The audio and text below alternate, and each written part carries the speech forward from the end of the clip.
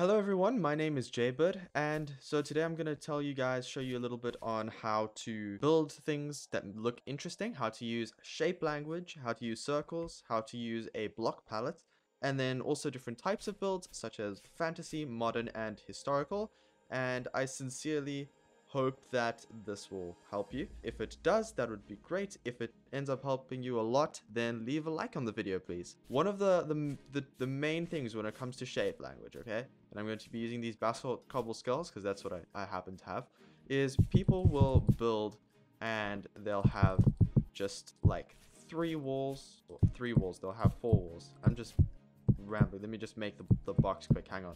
One thing that will help you to fix this, and obviously if you have a really big square house, you don't want to have just one triangle roof because that'll go up about as high, if not more, maybe twice as high as what your house itself will be. So if I made this house, flying is so weird in this game. If I made this roof go up without using chiseling or any fancy work like that, you see that this goes up 1, 2, 3, 4 blocks, and this goes up 1, 2, 3 blocks. So if this is the roof is actually 1 block higher than what this is, and obviously this is still small enough that it'll probably look fine. At the same time, it's one of those things where if you just make roofs like this on big boxes, it's not going to look good. So you need to plan out your roofs, make them look different, and break up the shape of your boxes. It's not to say you can't have boxes, it's just have something coming off the side of your boxes and add depth to it. I'll give you an example here. We're going to leave the roof like that. In fact, I'm going to just mirror it on this side over here, and that way we can just have something to work with there. You're going to want to either add an extension, knock away, or you're going to, actually that's it, either you add or you knock away. It's either you carve or you add onto it. So if instead of just having this box, which, you know, that already looks fine, what if instead I added an extra bit over here? So I went like that, and then I brought this out a little bit this way, and I add some shape there, and now this is looking a little bit more interesting. This. Just adding that little extra bit will help quite a bit. Maybe I'll make this just a little bit more even rather than having it a little bit odd. There's like symmetry and asymmetry is not always as bad as what people end up making it out to be. But say I've got that there, and say I come over here and let me just fix it up. See, this is just me being a little bit probably too picky on how I do this, but now I've got an extra little room that I could keep, you know, some pottery or chests or whatnot in, and then I've got a main room where I can keep most of my things, and I've also got a little bit more of an interesting shape. Now, adding interesting shape by itself is not going to help any, not going to help any. It's going to help quite a lot, but it's going to be most noticeable when you add a palette of color to it. But before we get off the topic of shapes and onto the topic of color palettes, I want to just show you guys a little bit of, you know, how circles work.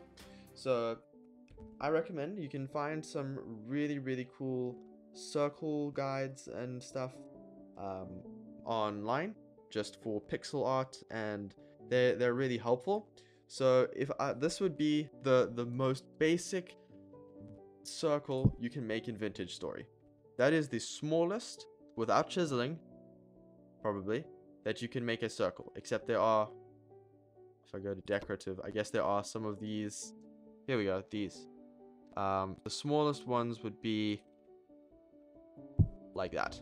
That is the smallest circle you get in this game, but if we're just going in a block sense of like blocks, this one will be. And then this over here will be the next level after that. If you take away the corners, that technically counts as a circle.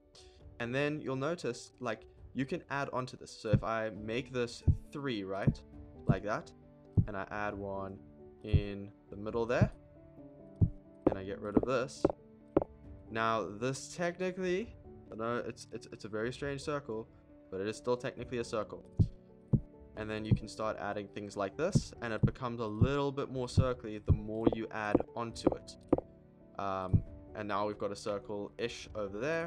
And then an example of a much bigger circle. I'm not going to make a massive circle, but it would be something like if I went 1, 2, 3, 4, I would go 1, 2, 1, 1, 2, and then 1, 2, 3, 4, 1, 2, 1, 1, 2, 1, 2, 3, 4, and then 1, 2, 1, 1, 2, 1, 2, 3, 4, 1, 2, 1, 1, 2. And now I have a circle. So long as you take, if I get rid of that there, 1, 2, and 1, 2, if I mirror this all the way around, if I make, then yeah, you end up getting a nice circle. So that's not too difficult to make. Circles aren't actually as difficult as what they seem. So now that I've got circles out of the way, palettes, let's go and find something decorative. So we've got construction, terrain, and decorative. So let's go to construction first, because that's for building, and then decorative is more extra little things that you can add on in this tab.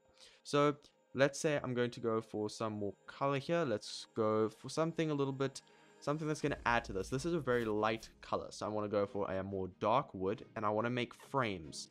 So normally with a build, you should technically start with frames, unless you're trying to get shape. If you're trying to get a good shape that looks nice, then definitely just ignore the frames and, you know, make your shape, experiment. There's no way, right or wrong way of going around building. So I'm going to go with this redwood log because I think it's got a nice dark look to it. And I'm just going to replace the corners here with some of that. And already there's this nice contrast here between the two. I might put it over there later. And then 1, 2, 3, 1, 2, 1. There we go. And I'm just saying numbers now because I'm getting into the groove of talking. So already, just look here, just having this extra darker bit here makes this house look so much better. And I'm going to go now to decorative, and I'm going to, now you get these slanted roofs. You can also chisel blocks to be, you know, roofing. So the bamboo roofing, or any sort of roofing in this game, is definitely, it looks a lot better. It's a lot more helpful. You can also use stairs. So if I just go to everything and I go stair, and I find a stair that I like, something that's going to be not quite this granite and not quite the redwood over there, something with a bit of color maybe. So I'm going to go with, I'm going to try out this bauxite, and I'm going to try out the andesite. Let's start with the wood. Yeah, it's basically placed on the bottom, it's right way up, placed on the top, it's not. Okay, that's one way that it could look. There's the blue, oh, there's some lag. There's the blue, and then there's this white over here, and then we've got the red. So I'm actually not liking the white so much. I don't think it goes very well with this over here. It contrasts too much. It's not an in-between color linking the two together. The red looks very nice with this, and the blue gives a little bit of a colder color to it. So I think these two colors are going to be the best ones to use in this build. I'm going to go with the red just because it stands out a little bit more. Alright, Vintage Story doesn't have these. I don't think they have, oh dang it, they don't have the stairs that go all the way around. Well, that is unfortunate, but it won't make this impossible, because if you get a chisel, I believe you can add it on. So let's see.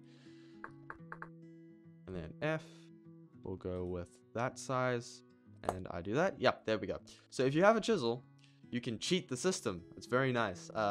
So you will have a little bit of a line over there, but you can, it's an interesting thing. If you make slabs, right, you can still add onto the slabs. Okay, so you can already see we've gone from, and I'll show you this clip from earlier in the video, we went from this, and now we're at this.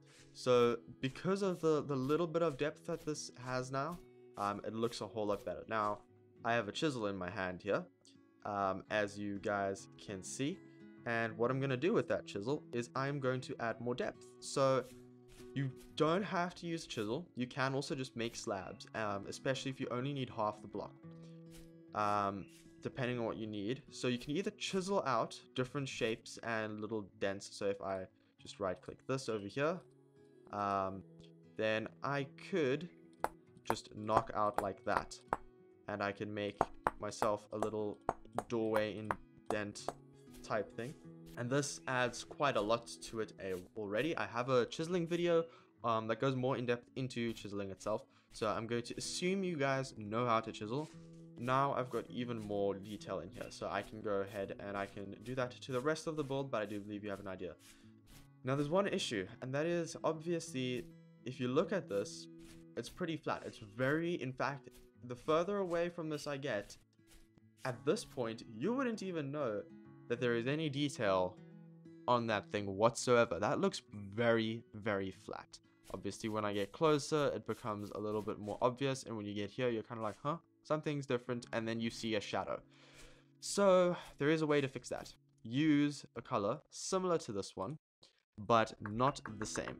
So if I put these next to each other, you'll see that while they do look very close to each other, and they blend pretty well together, there is a little bit of block blending going on there, it seems. You can see that these blocks just oh, there we go.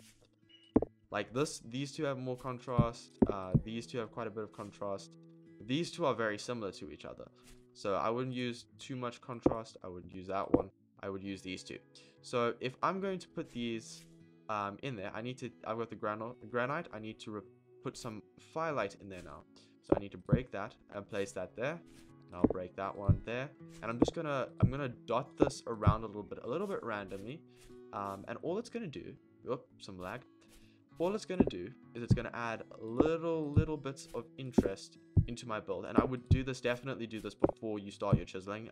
Don't do what I did, and where I chiseled first. I was just kind of going with an example, going with the flow of what I was talking about. From a distance, you may not notice it too much, but it isn't as solid of a color anymore. You can see where it was. It's less flat just from doing that. So I'm just gonna put this in a little bit more, and it's especially helpful when you have a very big flat wall like this and you need to change things up a little bit. The last thing that I have to talk about is theme, but when it comes to building certain things. So if you're building, I'm going to be talking about fantasy, modern, and historical. What's the difference between them? So fantasy drawing is, fantasy building is when you're building something that doesn't exist in real life. You came up with it. It's in your imagination. It's in your noggin. And what you do is you build that in the game. So it doesn't exist in real life. You came up with it. Someone else came up with it in a concept, but it doesn't exist in real life. It can be anything. It can be, if it's sci-fi, it would technically fall under fantasy, not medieval fantasy, but definitely fantasy. And then you've got your modern. Modern is going to be something that's a little bit different. So when you do modern, everything's a lot more blocky, everything's a lot more square, which actually makes it a very easy style to do in a sense. It does require a little bit of practice, but it's a little bit easier than adding all of the shape that we have to add here. We have to add in triangles, we have to add in, just a whole lot of texturing, whereas modern goes for a much more clean look to it that you can't really use it in this more, I suppose this style over here would be more medieval. When it comes to historical, that is pretty much speaks for itself. Historical is where you make something based on something that's already been made at any point in history. Generally it's older things, but it would technically be anything. So a quick a little tip is for when you make modern. I'm typing the wrong thing in, but when you're doing modern stuff, generally the modern stuff is offset blocks. So you'll be making, say this is a block that a block thing that I'm making over here, and I've just got this big square. I will be back when my square is done. So there, I've got a block, right? Now, one of the main things is there's a lot of glass in modern. So if I knock out, generally I'll knock out 2 sides if I'm going to do a modern build, or a simple one. There are people who are much better at modern than me. I generally don't do it, but you can see by doing this, it already looks really good. And then often you also you add an overlapping thing in the corner or on the top or over normally over one of the edges, and it doesn't have to be the same size as what that one is. It can be completely different. It can even connect to a separate place on this side over here, and then normally you'll knock away the walls on the side there, unless you want to keep the two rooms separate. But normally these are pretty open plan anyways, so you'll have a lot more oh, there's already my other builds over there. If you guys want to see, I'll show you the fantastical build that I did there. Actually, that'll be easier for me than just building a brand new one. I am currently pretty brutally ignoring the roof over there, but pretend there's a roof. And then you'll have something like it'll look a lot more like this.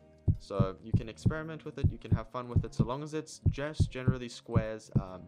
Then it just makes it fine. And you can have your different openings wherever you want. I'd probably have openings on the sides where there isn't as much glass. And yeah, so that is mostly the modern, except often or a common thing to see in the architecture for modern styles, just to break it up, is you'll have this where you'll have this thing that comes up and over like this. Seemingly, I mean, it doesn't serve a purpose except for, you know, being aesthetic and kind of breaking up all of the white. So the weather just got terrible. And these will generally be solid as well, but they kind of look like they're going through the build, even if they're, you know, if they're not. And they'll go up and they wrap around. So just a general rule from what I've seen is that this is how modern works. So if you're wanting to do more of a modern style, or you don't feel like having yourself make fantasy, or you like the blockiness of it, you know, go for it. There is absolutely nothing wrong with doing a blocky style of building, so long as you make it look good by incorporating shape into it. If this modern kind of a minimal stuff look is more of your thing, definitely go for it. I could put more glass stuff in here, but I think you guys, you know, you have the idea. You're imaginative. I hope. You better be. But this would be an example of more of a fantasy build. So this over here is using uranium blocks, and it's got this sort of more of a medieval look, but you would not find this in any sort of medieval history books whatsoever. But yeah, if you're wondering why all of this is here, I'm busy making a texture pack, so I kind of just test out all of the different textures on this, which is also why there's so many trees.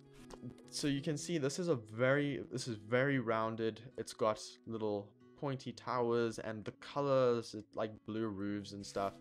This is a lot more fantasy. This is a little bit more fairy tale, I suppose, than like your strict fantasy stuff.